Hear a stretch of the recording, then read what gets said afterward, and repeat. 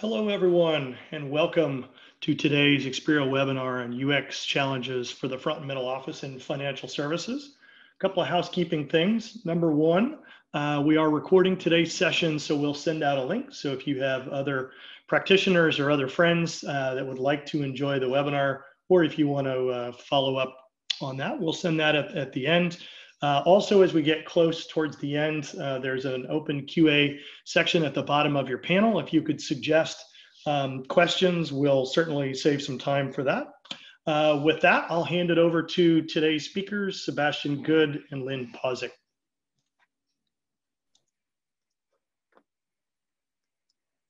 Hey, good morning, everyone, or afternoon, depending upon where you are. I'm Sebastian. I'm the CEO of Expero. Done a lot of work in financial services over the years on the technical side, and my co-founder, Lynn Pausick, is with us. Hi, Lynn. Hey, everybody.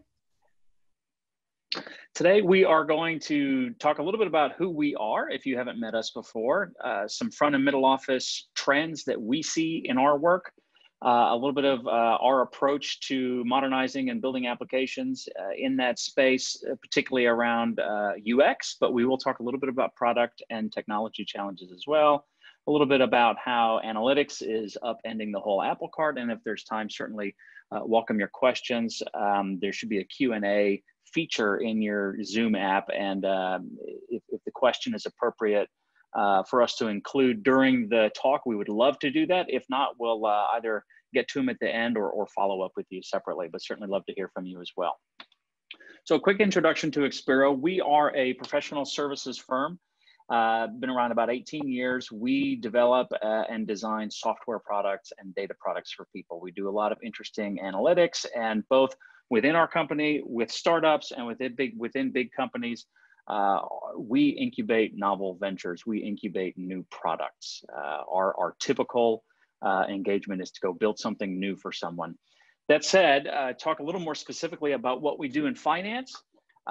We build a lot of new products from the ground up. You'll be hearing a little bit about one of those today. As everyone knows, especially in the middle office, in capital markets firms, there is a ton of legacy software that is great at what it does, but is 20 years old and maybe actually isn't as great as what it could be given all the new things that are happening in the space. And so we have ended up doing quite a bit of modernization work, either in conjunction with building something new inside an ecosystem or just as a conscious whole ecosystem modernization project. That's really what we'll be talking about today, primarily as we focus on front and middle office.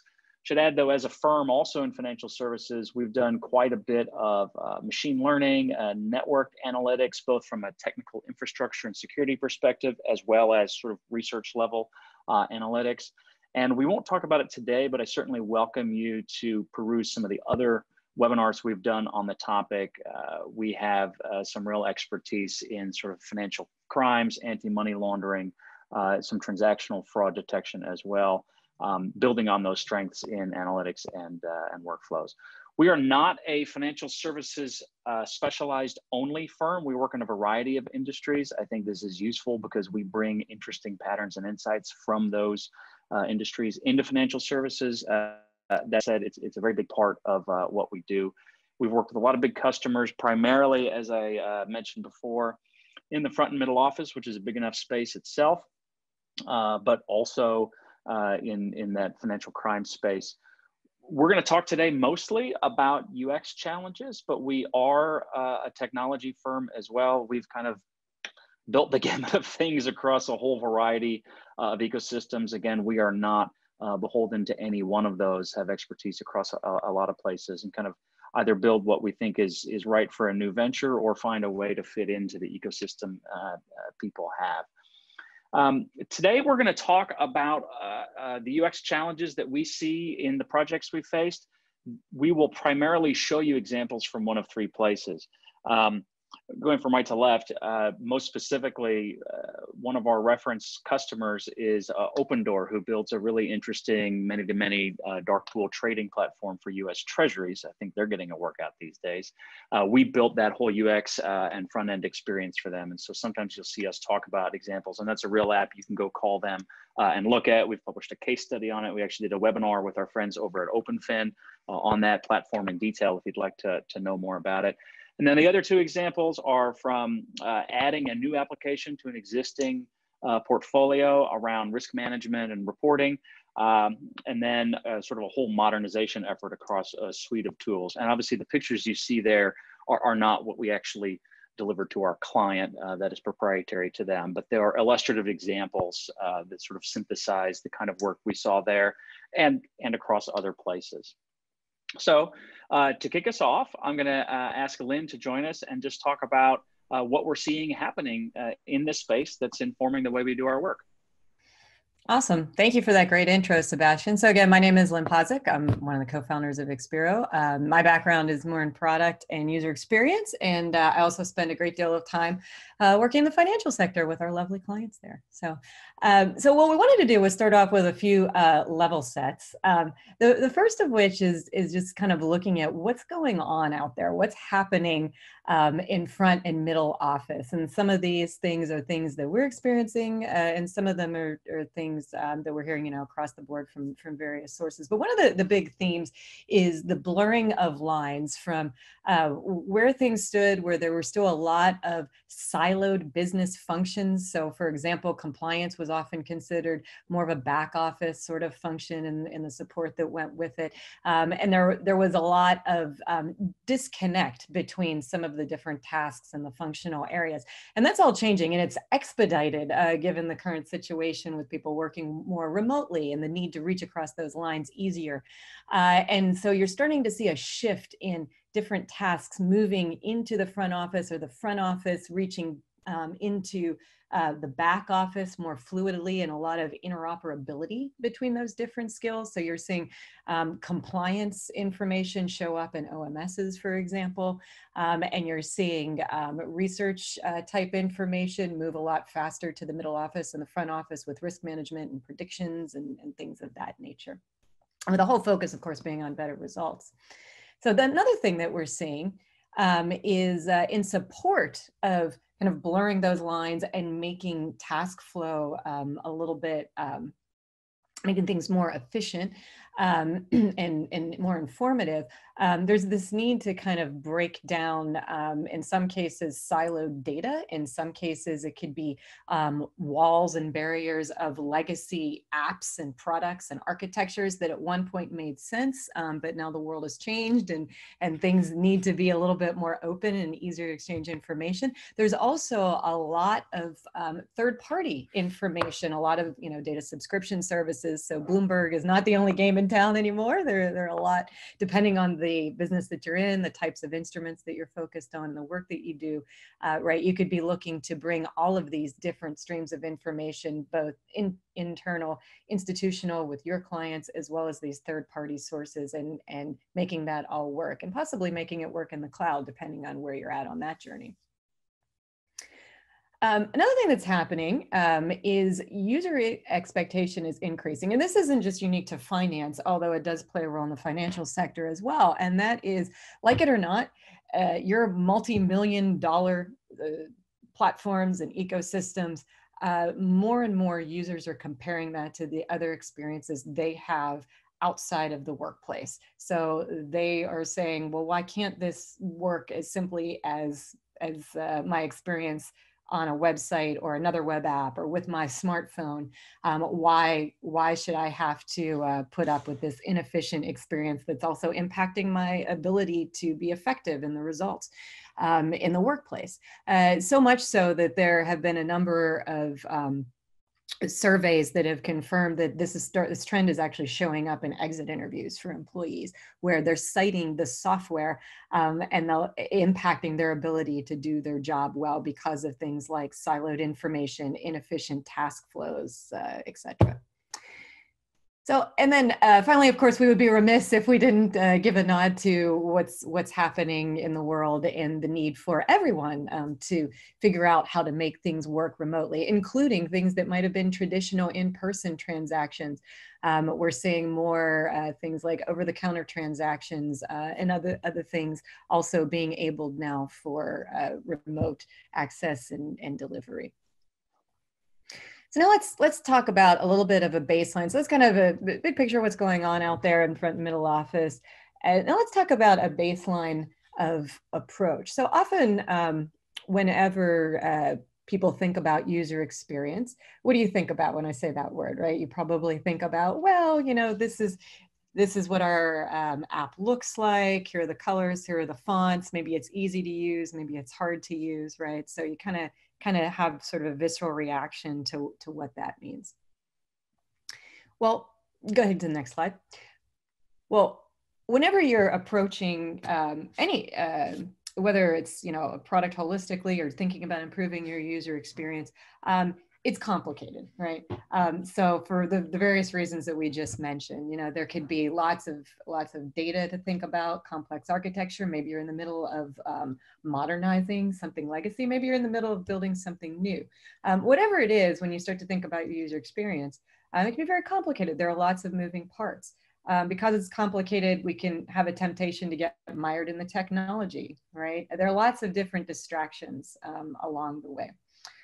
So it's easy for whether it's new product or existing product, maybe a modernization play, to kind of go astray where we start to miss the mark. So one approach that we have to that is that we have found works well is to take a more holistic view. And when you think about building product and you think about how that impacts your user experience, there's a lot of moving parts, which means there also needs to be a multi-threaded approach to address those parts. So it's not about going off into a silo if you have a design team with your design team, or if your development team is responsible for your user experience. It's not about any one particular discipline or group kind of going off and driving that.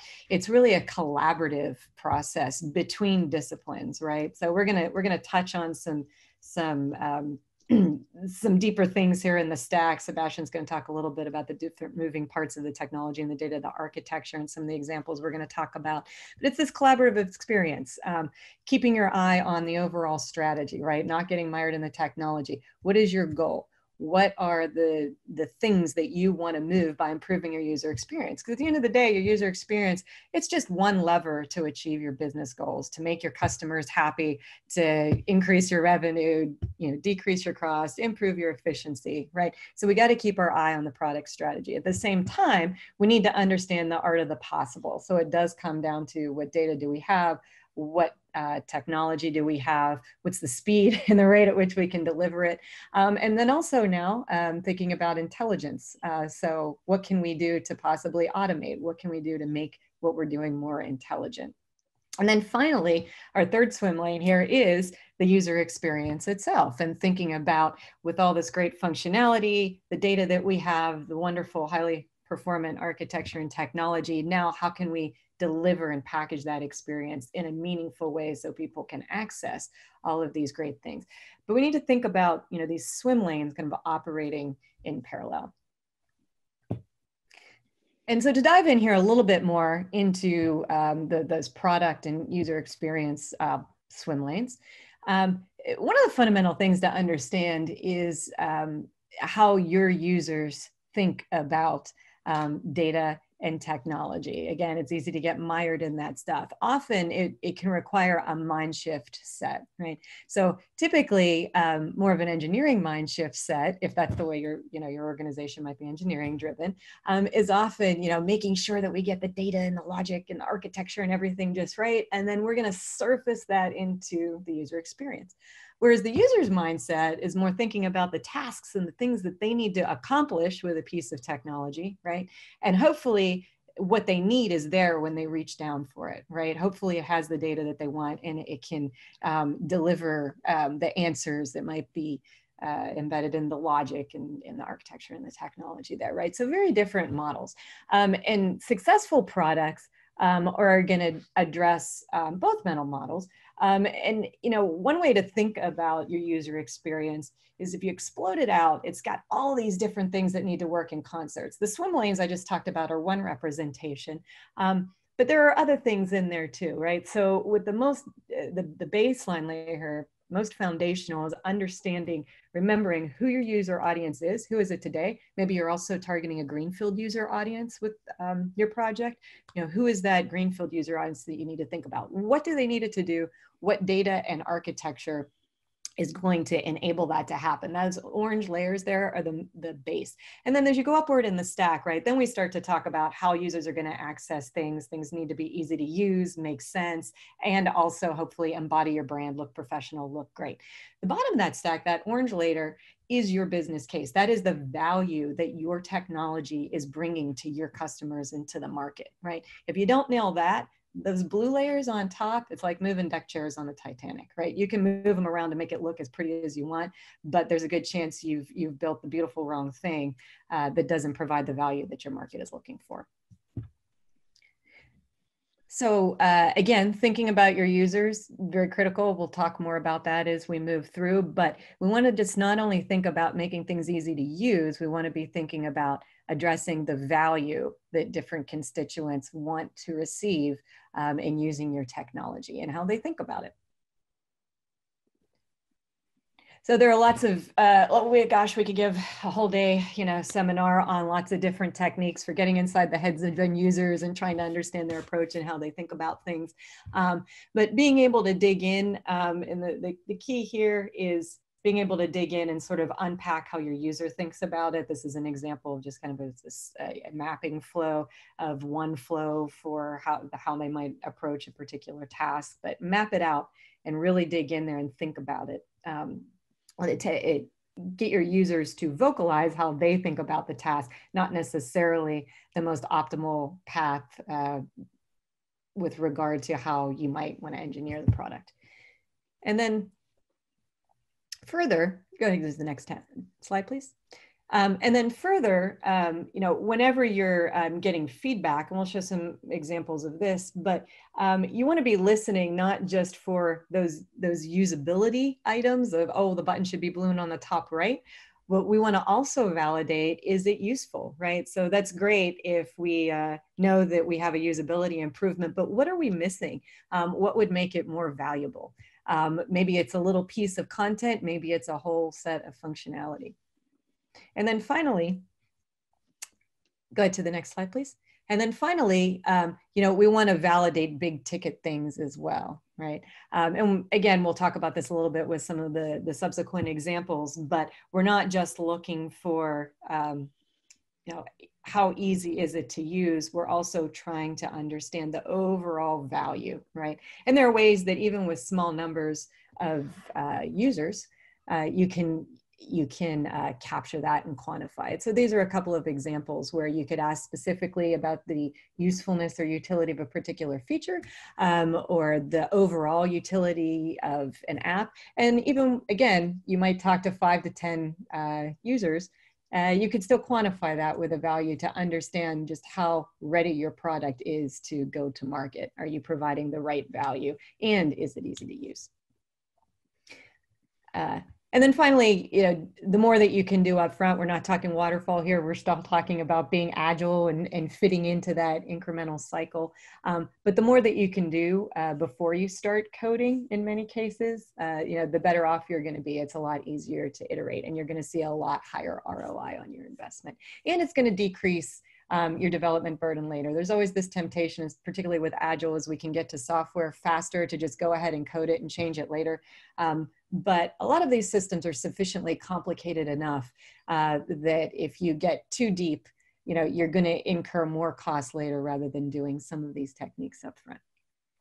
So I would certainly say that someone who sits on the technology side, I can appreciate how much cheaper it is to resketch something on a whiteboard or move around some widgets on a page than it is to, say, oh, shoot, we need a whole new view in the database and a thing and another thing and another thing to address the thing the user just told us. It's so much cheaper to address it up front. Yeah, absolutely. And again, upfront doesn't mean waterfall. It just means staying ahead of that incremental development cycle. So you're just a little bit upfront. You don't want to go back to waterfall where then you could be dealing with stale requirements, which is a whole nother problem. Okay, so now we're going to get into a few examples about particular different types of challenges that are often encountered in front and middle office that will impact your product UX and your technology. So highlighted here, the salient point are the things in blue on the right. There are lots of different cases in finance. Today, we're going to touch primarily on front office cases around trading and a little bit on portfolio optimization and a little bit of ML-driven recommendations, and some modernization examples and a little bit around compliance. We recognize it's a great big world out there in front and middle office, but these are the things that we're going to talk about today. So often, so one example is modernization. Often when we're coming into a modernization situation, people are landing on the left here, where they, have a lot of these characteristics that we were just talking about, where we have a lot of siloed, disconnected information. We often have a legacy architecture burden that inhibits some different things that we can do. Users may be addicted to nightly reports in some cases and not want their cheese moved. In other cases, they very much are interested in being able to see information in different ways and more in a real time. And so you got to mitigate user expectations and migrating them on the journey as well. But where people want to get to, whether they're modernizing or often, building new product, is we're talking about things like fast and easy access to analytics and information rather than always having to wait for a scheduled report or something to run.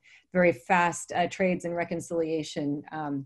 Depending on the instrument, your reconciliation times and trade settlement might vary depending on the complexity there. But in the experience, we want it to be highly performant to support whatever that instrument can allow for. And then things like visibility and being able to look at a wide swath of information across portfolios. So along those lines, I'm going to talk first about visibility. This is a common thing that comes up, whether we're looking at new product or modernization efforts in both the front and the middle office. A lot of information, as we've said, data, whether it's internal or third-party data, comes in and it's often stored in a way, unfortunately, where information becomes siloed, sometimes because of the data. Sometimes it has to do with access privileges or the legacy structure of an application, where unnecessarily so, although I might have access to many portfolios, I can't see an aggregate view across all of them because of the way the privileges have been set up over time. But what this means is often we're missing out on opportunities because users are spending so much time having to simply access and assimilate the information that they need we're not as productive as we could be, and we're missing out on revenue opportunities.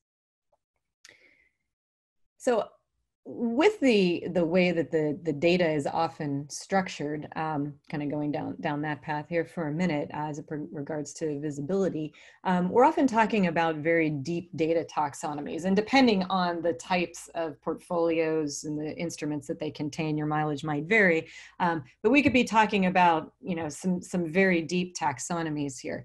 And what we want to do is allow the user to be able to, privileges permitted, access across these different levels of taxonomy very fluidly. We want architecture that can support that. We want data stores that are supporting that. And we want an experience that allows users to sift, sort, filter through information very fluidly in a dynamic user experience to provide that visibility. So, way to think about this is in one query in your experience, not an overnight query, but a real-time query, right? You might want to filter and sort, in essence, across assets, different tranches of criteria. It could be, in this case, credit rating example, into different types of instruments and assets across a variety of portfolios. So and then going across all those, that depth can be a real hurdle to visibility. Another hurdle can be where the data is coming from, and not just necessarily siloed in the way that it's stored, but also siloed in some legacy processes and ways of doing things. So there can be a lot of information still stored in Excel and a lot of collaboration happening there, right? How do we update the process or automate the process, right? So that we get that information feeding in on a real-time basis where we need it. Maybe we have things still coming out of nightly reports, right?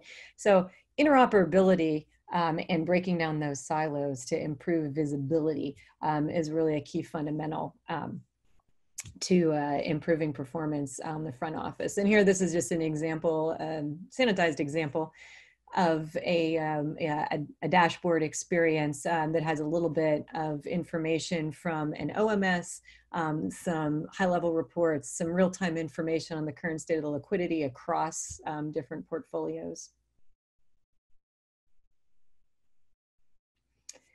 So another thing, in addition to visibility, is facilitating complex workflows. And I started to mention that as I was talking about visibility there with things like manual processes around Excel or batch reporting. So you get into this space, go to the next slide, please. So you get into, with sometimes within trying to improve visibility, sometimes just simply making things more efficient, you're gonna run into a lot of complex workflows where to be able to understand maybe a simple reconciliation number or something that's going to drive my decision making, I've got to go through lots of hops, or I'm waiting on other people or processes to run to go through lots of hops. Sometimes it means I need to deal with a legacy infrastructure where I'm hopping between different applications, and I'm going down 20 clicks to be able to get to a particular piece of information I need. Sometimes I'm doing double data entry. That can also be that could be really bad for a variety of reasons. And in addition to being inefficient, it can be highly error prone. And then talking about, earlier I mentioned user expectation shifting.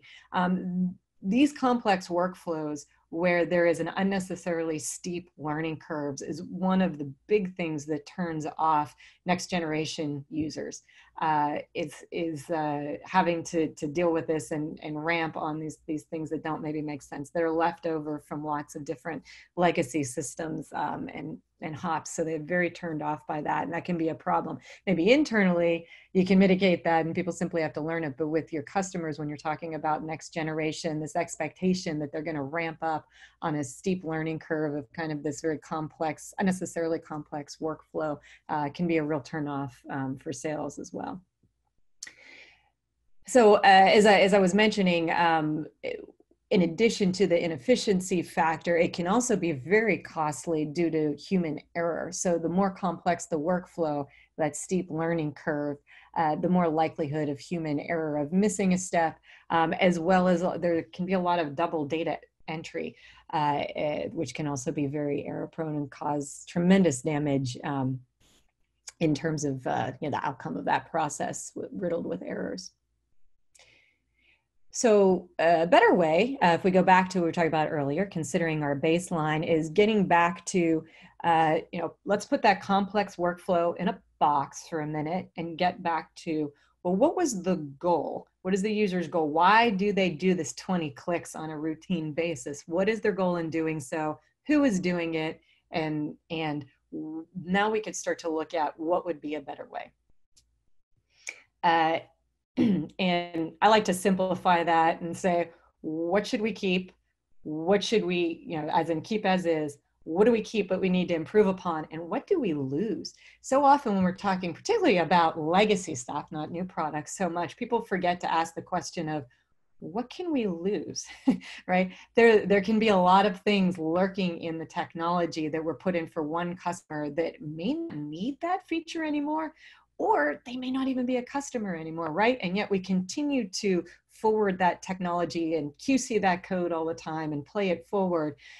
Sometimes this happens because we lack the ability to understand what people are using. A lot of legacy systems don't, unfortunately, have great tagging, whereas as a line of business or product owner, where you could get in there and really kind of understand what people are using. So it's important to be able to get in there get out of the building with your real customers and your users, not just what your internal experts think people are using and how they want it to work, and really think about how they approach a particular workflow, right? Which bits are they using? Which bits would they like to have simplified? Which bits should go away? And this, again, this is, I mentioned this earlier, a simple mapping exercise where you kind of go through step by step here and understand how the user thinks about it, and then the different steps they go through. And next slide, please. And then what you want to do is distill that down, and we've really simplified here, but let's say that one of your users' goals in some complex workflow is to be able to understand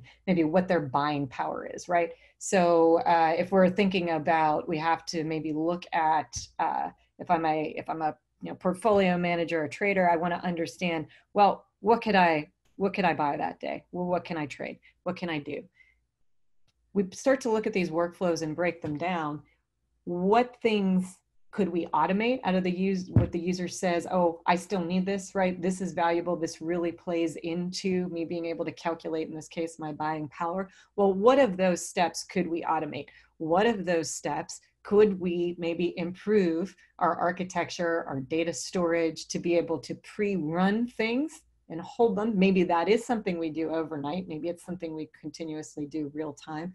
And then also think about, when does perfection matter? And we see this a ton in the financial sector. Of course, there are many cases where it makes sense to be able to reconcile things down to the penny, right? And we've got to do it, and that really matters. Sometimes we just need an order of magnitude, and we can simplify things by being close enough, right? Someone wants to understand order of magnitude. What is my buying power, right? And that doesn't necessarily mean down to the nickel, because I'm going to leave some buffer in there anyway, right? So being able to sufficiently understand what users want to do, what they're getting out of it, and then breaking it up and thinking about ways to apply all of these different possible techniques that are available today to simplify that. Okay, keep going, please. And so then if you do that, sometimes you might take a very complex workflow and be able to distill it down into something very simple. This is an example of a case where we did just that, and we looked at a very complicated workflow. There were pieces of it that were automated. There were pieces of it that we were able to lose that simply didn't matter for the majority of the customers in terms of their reconciliation processes.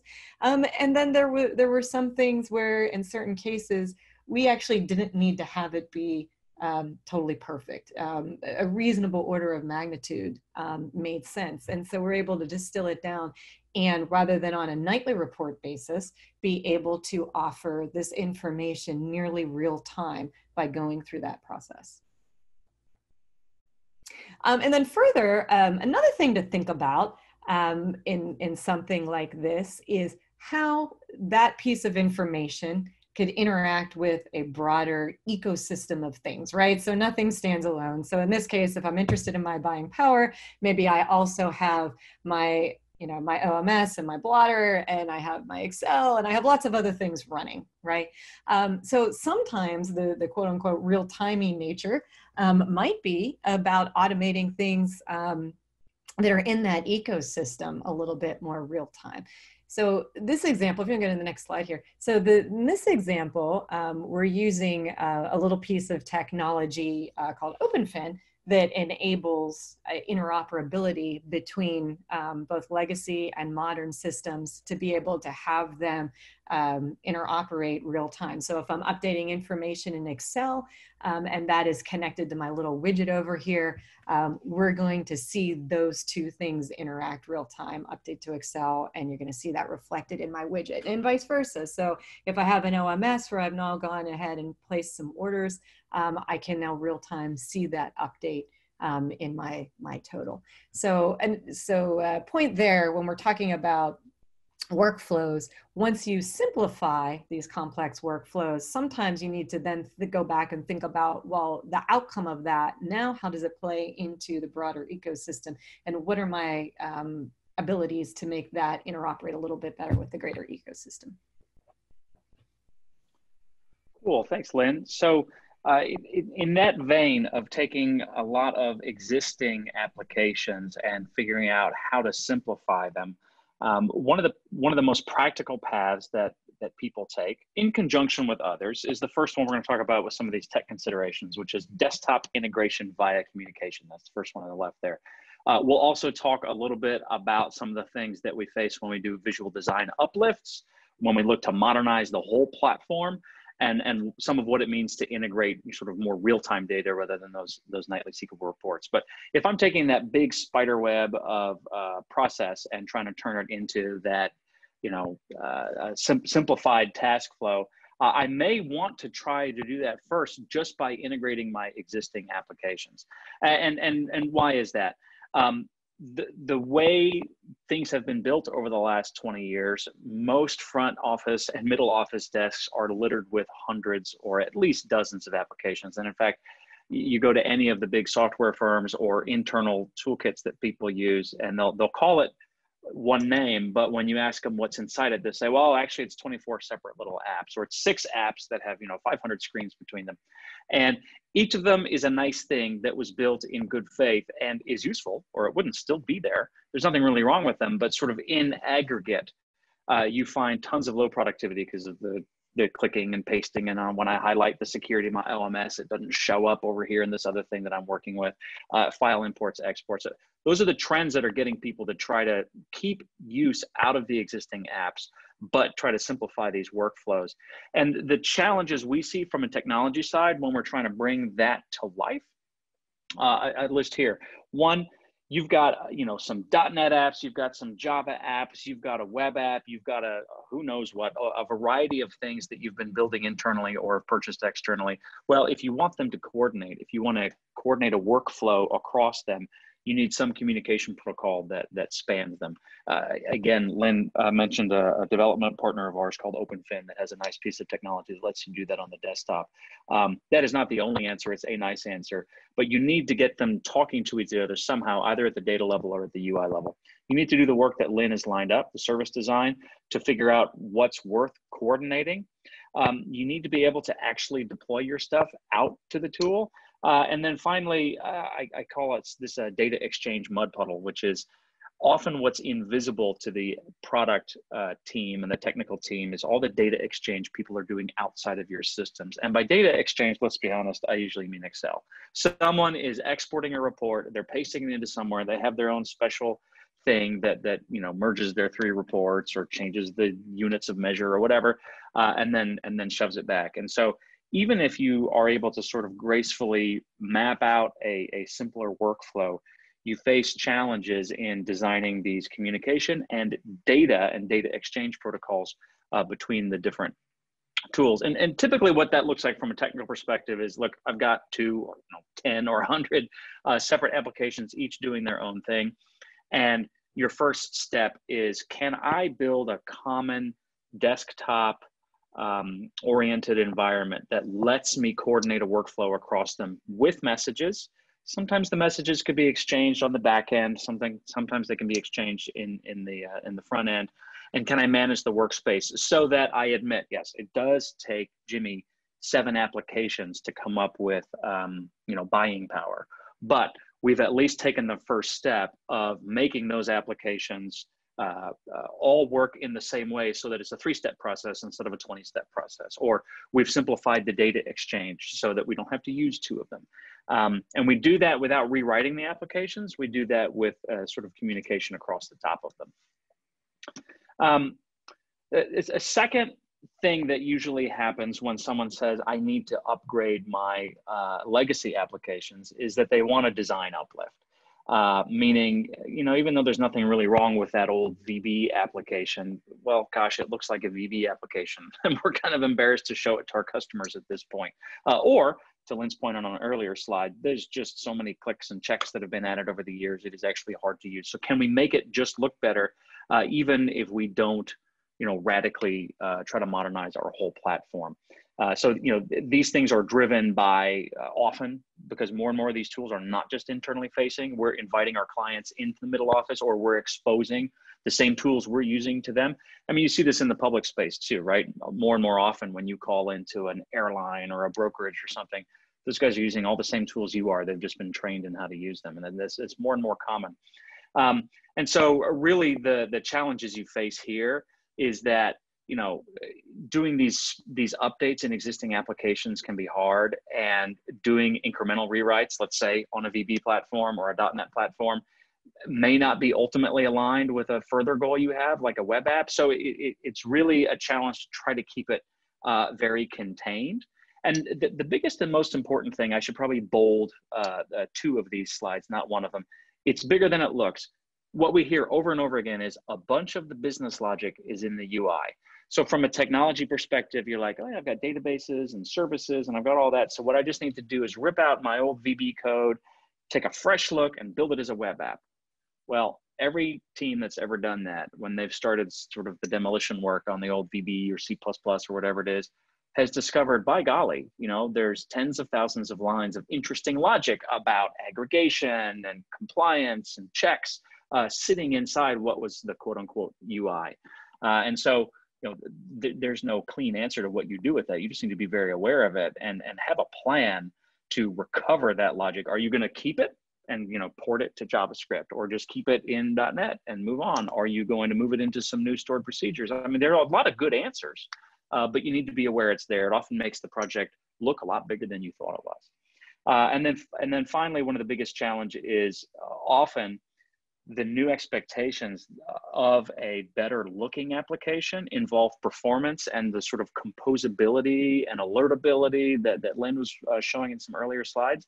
And the databases just don't support it really easily, right? The distance between a SQL procedure that runs once a night to show you top 10 collection issues, the distance between that and a nice streamlined dashboard where I can search and be immediately highlighted to look at any individual account's purchasing power or compliance problems is big, right? The existing service may not support it. So you get this mental model in some of these technical uplifts where you say, yeah, we just need to kind of slap some new colors and paint on the UI, and we already have the data services. And in fact, it's so much bigger than you think because the UI contained half your logic. And the data services, which there's nothing wrong with, are not set up to either run the queries or run them quickly enough to match kind of the expectations that are going to go along with that better looking UI. And so typically what we see is someone presents this sort of like client server view.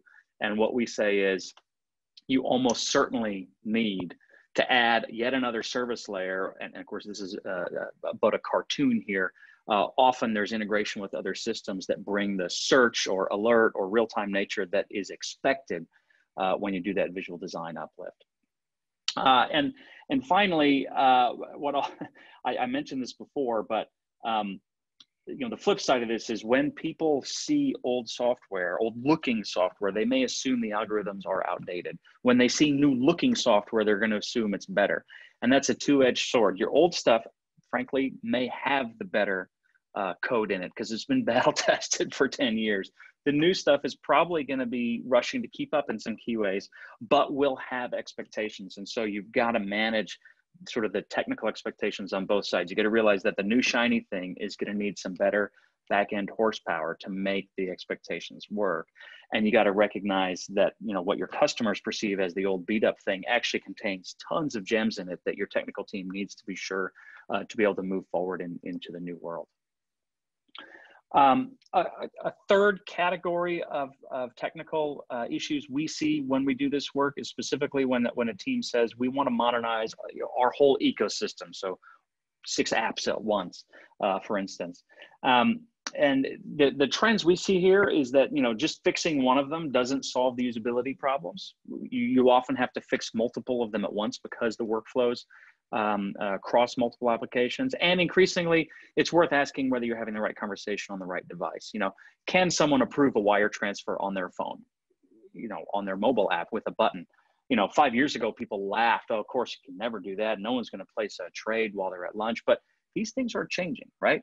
And there's watches and phones and tablets and people with 10 screens and people with one screen.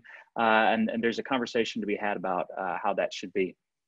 And so what we find are the biggest challenges here is that teams reimagining a large platform often enter sort of a technology fascination phase, which can be deadly. They say, oh, we got to modernize it all. So let's go get a bunch of Kubernetes and let's build a bunch of microservices, and all that old C++ code is clearly wrong because we're going to build it all in, fresh stack of the day. Look, we're technologists. We like fresh stacks of the day and think they, bring value or they wouldn't exist. But it's easy to just spin for 4 or 5 months building things that don't actually deliver ultimate end customer value before you address the technical, the design challenges that Lynn was talking about earlier.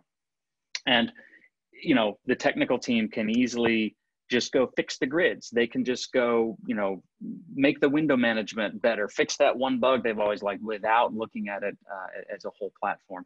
And so what we see here is in a, from an architecture cartoon perspective, in a whole ecosystem view, you're going to have web apps, you're going to have legacy desktop apps, you're going to have all kinds of databases, data warehouses, data services, and you're going to need to find a way to bring all of those together, recognizing the value that's kind of hiding inside each one. And that's really hard. And like I said, I think the primary challenge we see, besides that it's hard, and that's just hard work, we all do it together, is that as much as me, the technologist hates to say this, if you don't dive in from a design perspective, you're just going to spin in a circle for months on the technology side of things. You have to lay out the product strategy and design updates. And that generally kind of provides the engine that can pull all the technical stuff in line. You can look at something and say, oh, yeah, this looks immensely complicated from a technical perspective. And it'll stay that way because that's the truth. But here's where we can start, because we all agree this set of personas, this set of users is the most important. And we can draw a line through the whole system and modernize that and start pulling it. And as you pull that thread, you eventually get the whole system in behind you piece by piece. Otherwise, you just frankly struggle with where to start. Another key technical challenge that we find when we do this work is performance. I like to say performance is my favorite UX feature, probably because it's the only one I directly influence as a technologist, because I don't draw the screens. But often what happens in this industry, and this is not the only one, but financial services is particularly addicted to what we call the super grid pattern. And for good reason, because a grid is a really dense, really smart way to present the kind of data we work with day to day, bunches of securities or positions or what have you. And from a technical perspective, what's often been done is that these applications have just shoved a ton of data to a desktop app, which being a desktop app has access to lots of performance, and just let the grid sort it out. Features are often defined as, oh yeah, let's make a user definable column and let's make a sortable column. And that will satisfy these 15 users. And it may, and it probably does. And there's some cases where that's important. But to Lynn's point earlier, if you don't understand why they're doing that, if they're just creating a user defined column of purchasing power and sorting by purchasing power, and what they really want to know is purchasing power because they've been in 6 other spreadsheets all morning, you adding that feature to that super grid, didn't really solve the problem. And so what we see is 2 things. One, grids being abused in a sense by, it can deliver a feature, but should it? And secondly, a lack of depth on the technical team at how to make these grids performant, because they tend to need to be really fast and searchable. And often, as data volumes get bigger and as the number of data sources you're using gets bigger, the queries you need, the things the technical team needs the backend systems to do in order to power these grids, stress out the services that already exist. So someone built a stored procedure 10 years ago and the grids have been working on it ever since. Once you reimagine it, you may need more better queries, more better search indexes, more better many things to make this thing work the way people expect. We find these across lots of industries. And another interesting challenge is that often the grid is actually a nice little application called Excel. And so where you can get interop with Excel and where you can get these grids to behave the same across multiple different applications, you can and you should. And talk to any web developer for more than an hour about this problem, and they'll tell you how they once lost a month of their life figuring out which grid component they were even going to use. So as silly as it sounds to harp on grids, one of the first things that we do when we enter any of these projects is do a real assessment of them, what capabilities they need, and which kind of control we want to go use for it, because no matter what the application, half the screens are going to have a super grid on them. And Lynn, I think there was some space here for you to talk a little bit about how these grids interact with everything else. Yeah, for sure. Thanks. So, building on what Sebastian said, sometimes, yes, you might be pulling information from, let's say, an Excel sheet or whatever, but sometimes just, giving the user just the tiniest bit of information can really increase the value, and allowing them to co-visualize information. In this case, in a data grid, we're using that as an example, but it might not just be a data grid. And here, so one of the things we're calling it is that little icon over on the left, that's an alert that says, hey, there's something going on in the context of this particular grid with the compliance of some instruments that are associated with this particular holding. So you should probably go and check that out. So I can right there in the context of other work that I'm doing, I get that nice interoperability so that I have an idea of something else that's going on that normally I might have had to go into a whole nother app to even see. In the context of my natural workflow, I can get that information. That icon is actually a very simple example of co-visualizing information in a data grid and bringing that information in from different sources. And some other examples, you could imagine visualization. So we've got a simple bar chart and a pie chart here. But similarly, selecting things in the data grid and then being able to visualize them real time, right? So maybe I select some things in my data grid and it lights up my pie chart or my bar chart. And those are just some simple examples.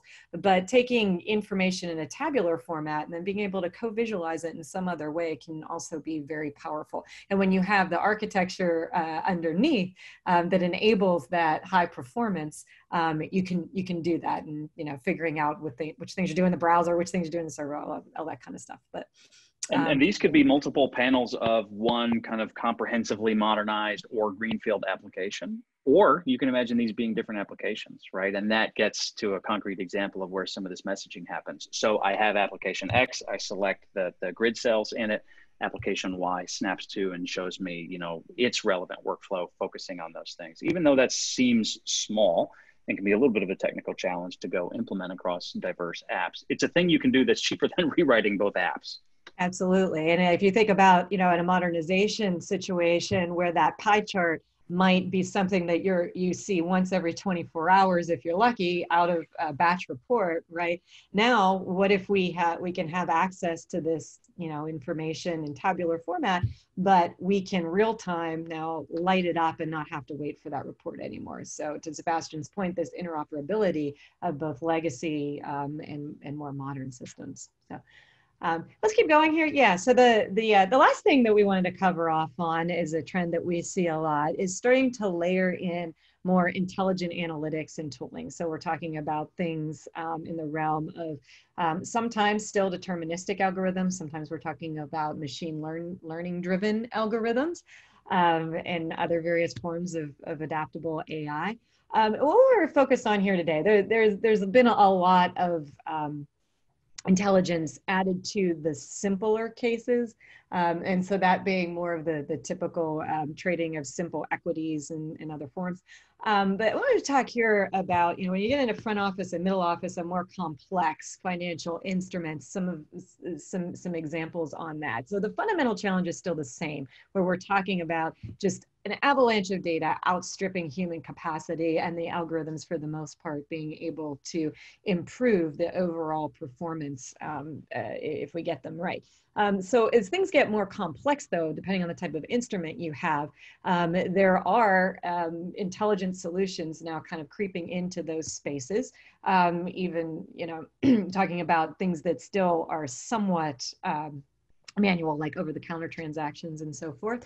But you're kind of find yourself probably in one of these postures where you're either forced into doing something as a defense, or you spot some opportunities, and maybe you've already kind of tried this out in your organization by bringing some data science and some machine learning into the mix, possibly to spot opportunities. Again, that would be increasing visibility through machine learning, or optimizing. Maybe you can get so far still with your more deterministic and manual processes, but you'd like the machine learning to tweak that last little bit. So we're going to show you an example here of, so this would be an example of machine learning driven recommendations for a more complex financial instrument. Like in this case, I think we have a CLO here. And the salient point here is we've got not just a simple, okay, purchase, we recommend that you purchase this equity. It's looking at multiple axes in concert here. So if we purchase this, will we still be in compliance? If we want to purchase this and we want to purchase a certain amount of it, what would we have to sell in order to keep things in compliance and balanced, right? So these are the kinds of things that are possible now with intelligent analytics, particularly machine learning, to be able to drive recommendations like this and be able to mitigate the compliance risks. And then further, last thing I want to touch on here around this, the more complex your instrument, and so the more sort of complex that the overall algorithms need to be in the models, it becomes very important to be able to consider how you're going to adapt those algorithms. Is it merely enough over time to be able to, just tweak the models from a data science standpoint? Maybe. But what we found is things really ratchet up in the complexity, introducing more of this co-learning, human in the loop feedback trip with your intelligent recommendations and analytics can really impact the overall accuracy of the recommendations and the analytics that you're seeing. And so the way this works is it could be something as simple as here we have a call out here on a recommendation of a transaction. Every time the user chooses to accept or dismiss, that's sending feedback into our model. We could even, we don't have it depicted here, but we could even expand it further, and depending on the situation, the user could check a few boxes to say why they're choosing to accept or dismiss something, or set thresholds as to what to accept or dismiss. And those thresholds then get fed back into the model. So getting this co-learning loop happening where algorithms are learning from humans and the recommendations and analytics get better over time so that humans can make better informed decisions and are being helped by the algorithms in this loop that goes around to improve the overall accuracy of your system.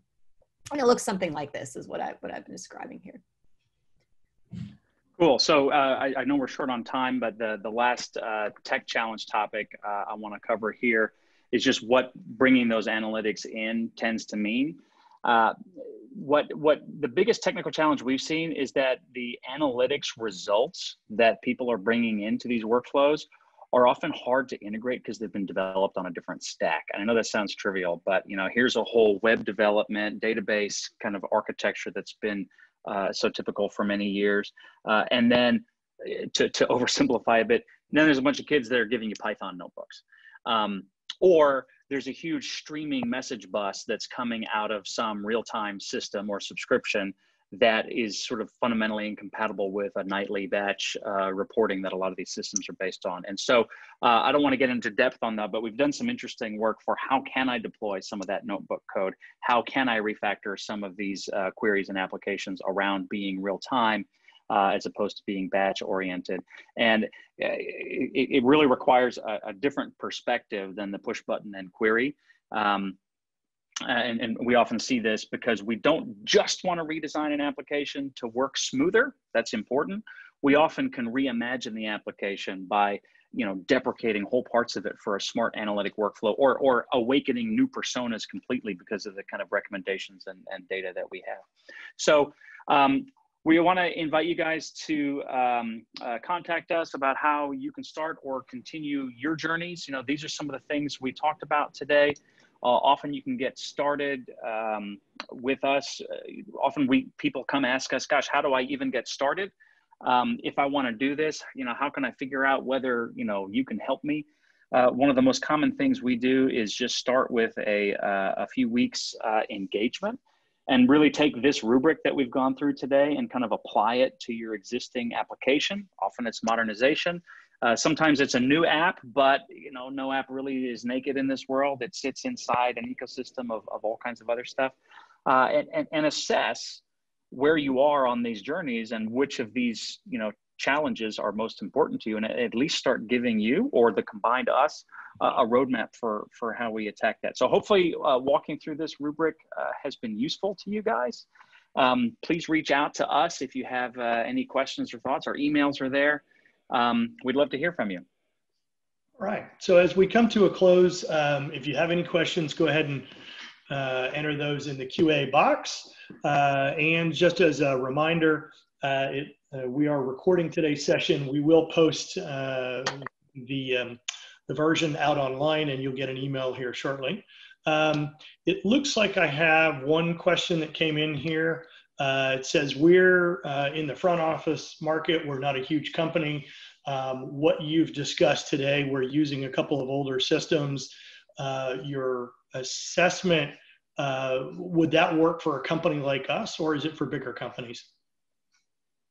That's a good question. I mean, if you take every single one of these challenges and opportunities and mash them up, then you get a big, you think you're at a big company. But we've seen these challenges across the board. There's nothing here that doesn't exist in just a simple, you know, 10-year-old application, or two smaller apps that need to be integrated, or a whole opportunity that popped up because you've made an acquisition or because you've uncovered a new kind of persona, or you're trying to go to market. So yeah, that is a great question. I think it's easy to imagine all this stuff happening all at once and only being applicable if there's, you know, 700 apps and 15 managing directors and 400 VPs involved. But this framework and these sets of challenges we've seen from, you know, little 3-man development gigs all the way up to multi-year modernization efforts. Okay. I don't see any other questions out in the queue here. So if there are any other questions, we've got a quick window here. If not, please reach out to us, as Sebastian and Lynn's contact information is here. And again, we'll send out the recording. Thank you so much for the time today. Thanks, everyone. Hope to talk to you soon. Bye-bye.